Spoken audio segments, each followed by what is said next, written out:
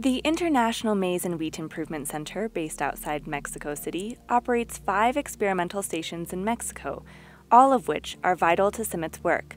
The stations help Cimmyt researchers test the viability of newly bred maize and wheat lines that can help farmers adapt to challenges like climate change, emerging pests, and malnutrition. By hosting educational events, Cimmit's experimental stations are instrumental in training the next generation of farmers, policymakers, and crop scientists. The stations are strategically located across Mexico to take advantage of arid, subtropical, and temperate climatic zones and altitudes that range from 38 meters to over 2,600 meters. This range of conditions is ideal for testing crop responses to a variety of biotic and abiotic stresses as Cimmyt develops maize and wheat with traits like drought and heat tolerance and resistance to diseases. In the northern state of Sonora, over an expanse of 240 hectares, lies the largest and oldest experimental station, Obregón. This station was established in 1930. Due to its hot and dry climate, the station is ideal for studying heat and drought tolerance in wheat. La estación de Obregón la hace única porque por un lado, históricamente es la cuna de la Revolución Verde. Por otro lado, nosotros tenemos buenos suelos, uniformes, bien nivelados. También tenemos una infraestructura de riego tecnificada donde podemos realizar experimentación altamente precisa. Tenemos la capacidad de simular diferentes niveles de estrés abióticos, por ejemplo calor o sequía, con resultados muy confiables. La investigación de trigo en Cimmyt es de vital importancia para México y para el mundo, porque la mayor parte de las variedades sembradas exitosamente tienen la genética o la sangre de Cimmyt. Over 1,000 kilometers to the south lies the Toluca Experimental Station, established by Cimmyt in 1970 in a cool, humid valley at over 2,600 meters altitude. Conditions here are ideal for selecting wheat that is resistant to foliar diseases like wheat rust. La estación experimental pues está apoyando a los mejoradores con esta presión. Nosotros damos el servicio en esta estación experimental para que ellos tengan la certeza de que sus trigos han germinado bien, han tenido un excelente desarrollo usando agricultura de conservación con algunos científicos. Hemos mejorado los suelos con rotaciones de tal manera que le ofrecemos a los científicos excelentes resultados en todos sus experimentos. Aquí se da muy bien la roya amarilla, se da septoria, fusarium.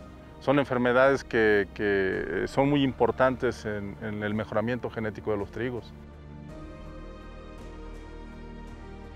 Close to Mexico City, the El Baton Experimental Station, established in 1968, is also the site of Cimmit's headquarters.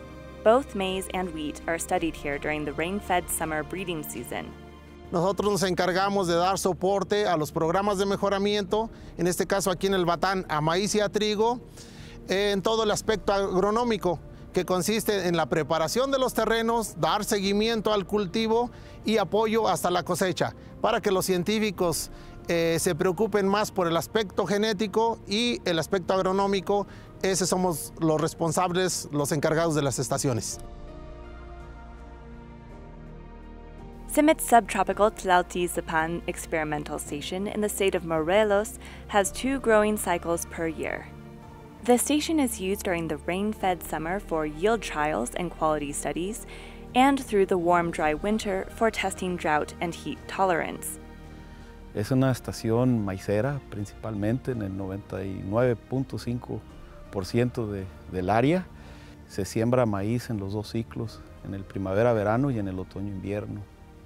Por las temperaturas que son cálidas, tienes una gran variedad de insectos, entre ellos el cogollero, que es una amenaza al mundo, a África principalmente.